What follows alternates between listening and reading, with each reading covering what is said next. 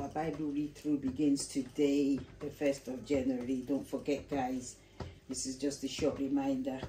Read it in any Bible version that you prefer. Every year I read it in a different version. I don't stick to the same one. Read until your timer goes out. Have your pen and paper ready so that you can jot down any new revelation or what God is speaking to you.